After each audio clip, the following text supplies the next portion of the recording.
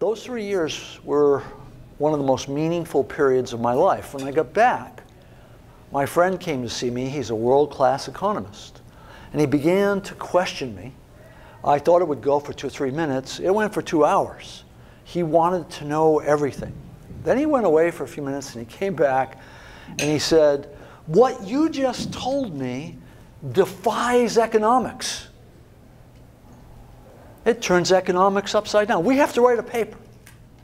So I said, "Okay, I'm open to that." We started working on a paper. The paper's all in Greek. It's all mathematical.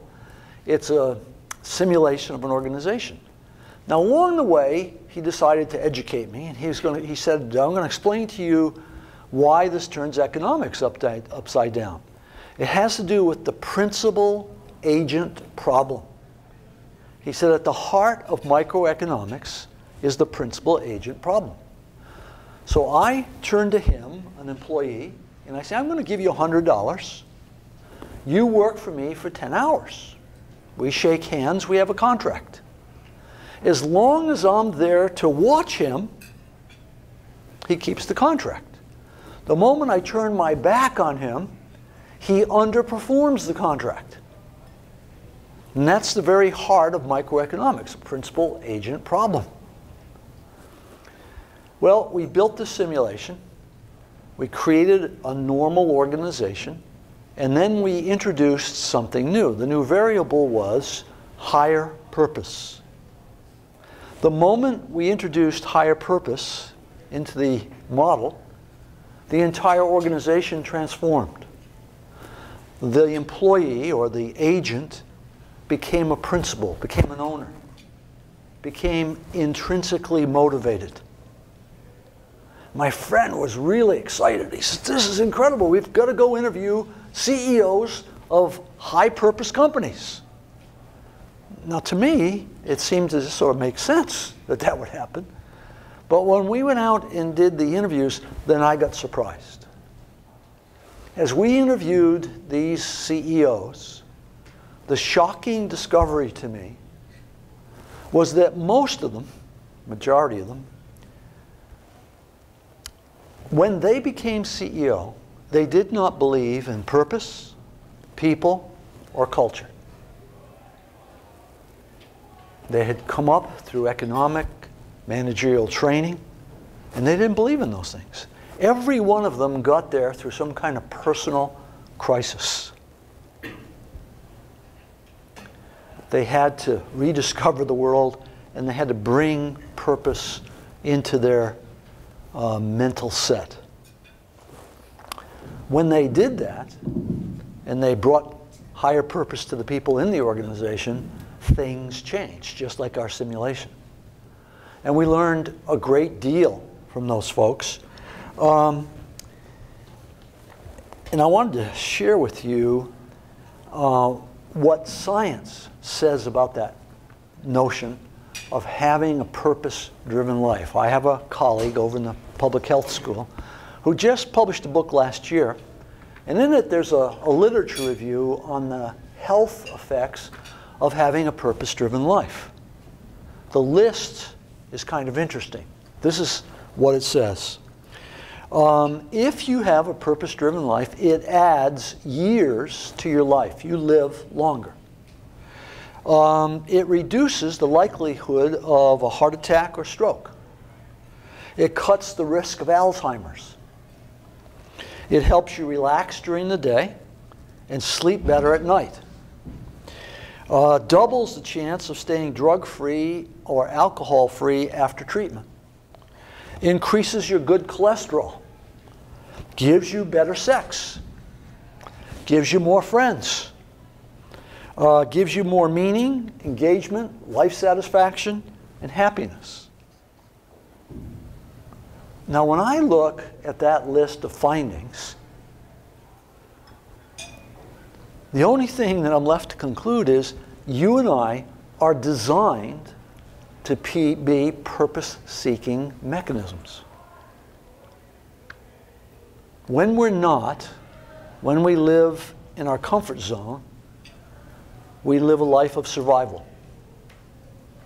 We know statistically 70% of the global workforce is disengaged at work. That's an astounding number. 51% of the management workforce is disengaged at work. That's the management workforce.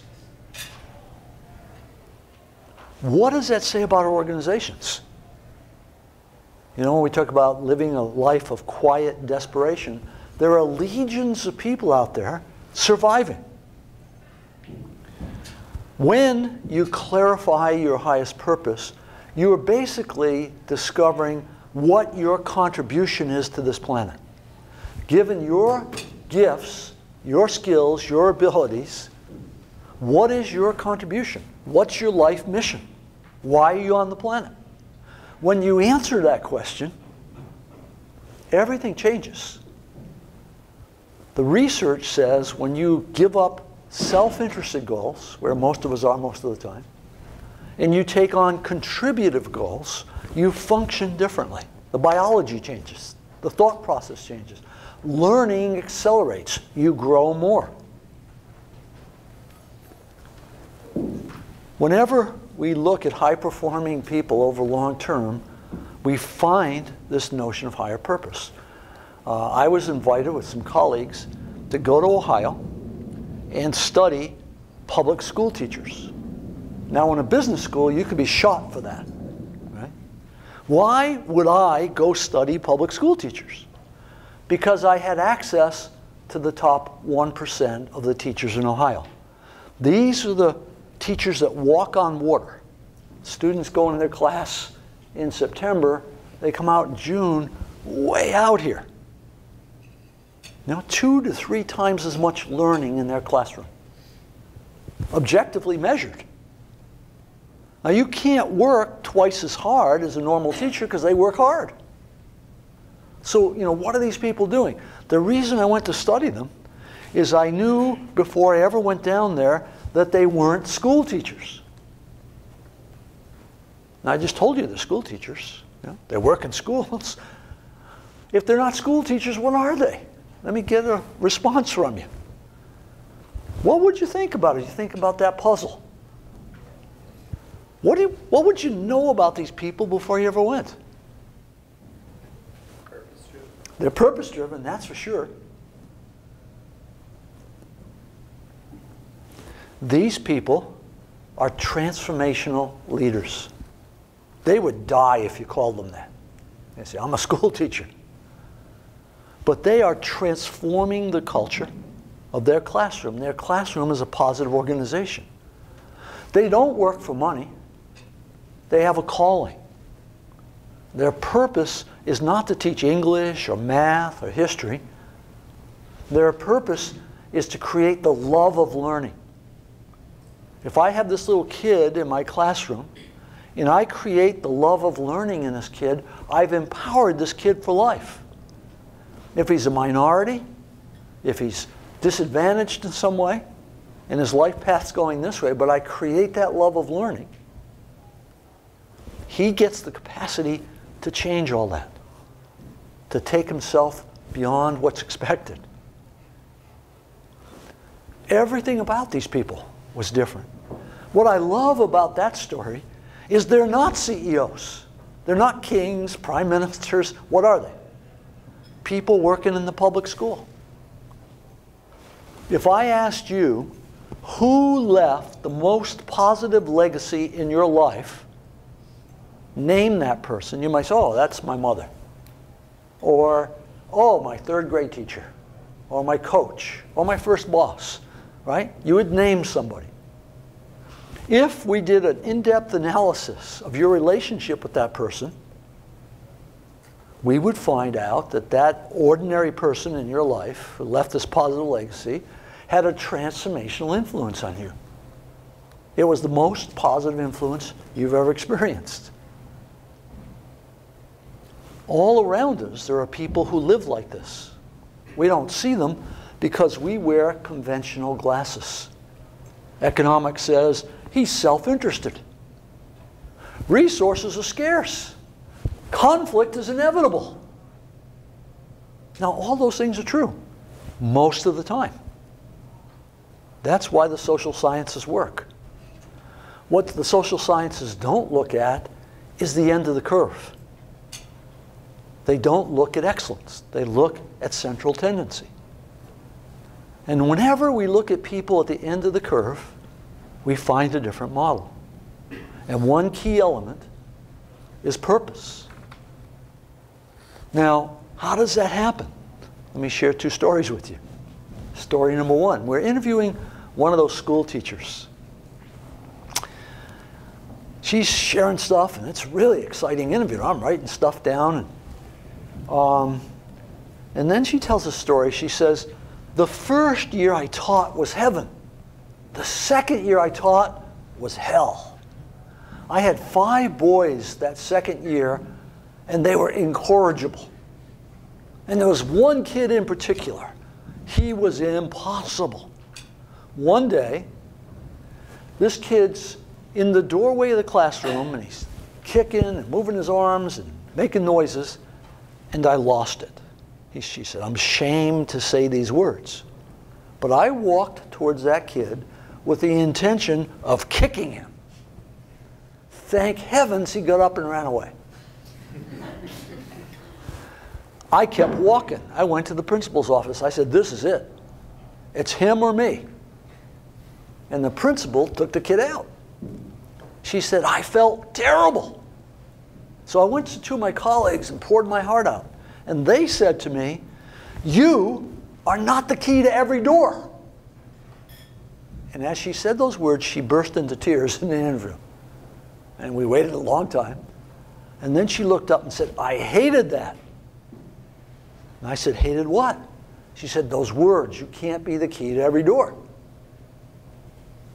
She said, so I decided to become the key to every door. She said, instead of pushing disruptive kids away, I began to seek them out. I began to bring them into my world. I read every book I could find. I kept notes. I ran experiments. I kept notes on the experiments. And then she kind of pulled herself up and said, today, I am the key to every door. When there's a disruptive, troubled kid in the school, they say, give her to Miss So-and-so. She seems to know what to do with them. That's a profoundly important story. It's a story of transformative learning. When I have a higher purpose, I find the energy and the courage to go outside my comfort zone and to learn in a deep way. And I break some code. The code can be about any part of life. And then I can do things other people can't do. Now, the second story is a lot closer to home, and I think a very helpful one. I once had a daughter. She was single. She was living in Washington, D.C. And she had reached that point in life where she said, she wasn't married yet, and she said, the only men left at my age are pigs, right? There's not a good man left on the earth. And then she found one, and she got really excited. Relationship grew. And then one day our phone rang. She's talking to her mother, and I know what's going on. This guy just dumped her. Right? She's all upset. Her mother, now this daughter is the firstborn child. Many firstborn children share a common characteristic. If they're miserable, they want you to be miserable too. Okay? And she said, I'm coming home this weekend. I thought, oh, no, no. Her mother hangs up and says, you're the father. You go to the airport and pick her up. So the next day I go pick her up. She gets in the car and she doesn't say, hello, how are you? She says, that no good, dirty, da-da-da-da-da. 5 minutes later, she takes a breath. And I said, are you problem solving or purpose finding? She didn't even hear me. So we go through that about 4 times. We're finally pulling in the driveway. She takes another breath. I say it again. She says, what are you talking about?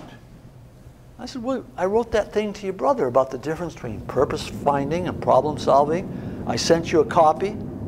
And she said, this is the real world. I said, well, I think it applies to the real world. By then we're in the house.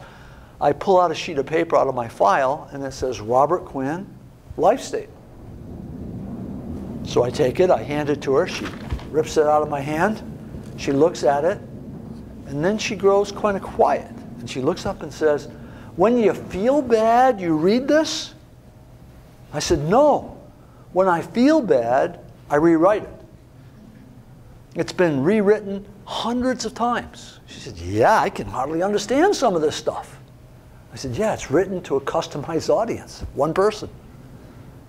Then the first miracle happened. She said, do you think I could write one of these? And I said, I'm sure you can. She went in the bedroom. For a day and a half, she worked on her life statement. The miracle was, I did not have to suffer during that day and a half. Right? She got on the plane. She flew home to D.C. A couple days passed. I get an email. She said, he called me. Oh, this will be interesting. And she says, so I wrote him this letter. And I'm reading this letter that she's attached. It's incredibly vulnerable, open, honest.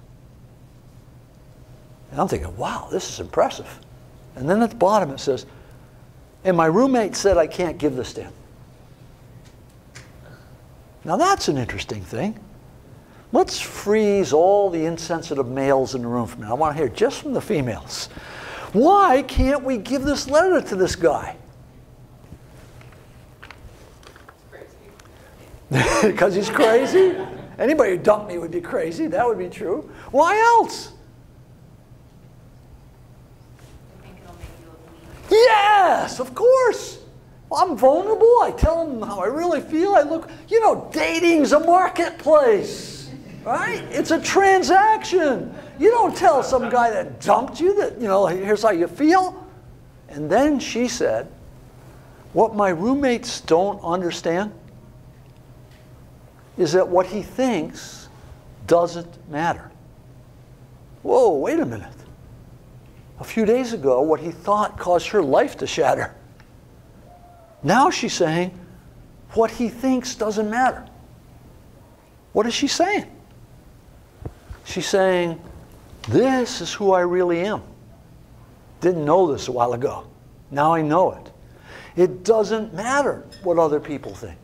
You see, when you clarify your purpose, you take back your external locus of control where you worry about what other people think, and you take an internal locus. You don't become insensitive. You don't become rebellious. You become centered. You become powerful. Now here's the interesting thing in the sequel to that story. In the next few months, she began to be promoted. Her career turned. Why? You know, this was a dating breakup. Why is her career taking off? Because when you find purpose and meaning in what you're doing in one area of your life, it grows in every area of life because you are one person. That company had a woman coming in with the same dresses on, body looked the same, but it wasn't the same employee.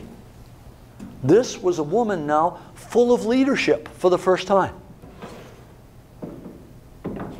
She had a higher purpose, and she was willing to take initiative that normally she wouldn't be willing to take. That's leadership. Companies desperately need it. Cultures suppress it. We're afraid to take leadership in organizations. We're afraid to tell the truth. When someone has that meaning and that integrity, things start to change. That's different than management. My message to you today is that every one of you is filled with talents and gifts You've been shaped by life. You've had bad experiences and good experiences. And both the bad experiences and the good experiences are there to teach you something about you. And if you look very carefully at those, you can determine what your purpose is. I'll close with a puzzle. I have a friend who's a world-renowned sports psychologist. One day, he challenged me. He said, here's a story. Here's a woman who smokes. So you tell her, there's a link between tobacco and cancer. If you keep smoking, you're going to die. Absolutely doesn't faze her. She keeps smoking. So you buy her a patch. She wears it for a few weeks. She's still smoking. So you send her to a therapy group. She comes out of the therapy group. She's still smoking. He said, now give me 3 words you can say to this woman and she'll put down her cigarette. I had no idea. This puzzle was too much for me. Anybody have an answer? You are pregnant. Now think about that for a second. Absolutely knows she can't stop smoking. 3 words, you are pregnant. What does she have now? A purpose that's bigger than she is. The interesting thing about that story is it says we are full of resources we don't know about. They're already in there.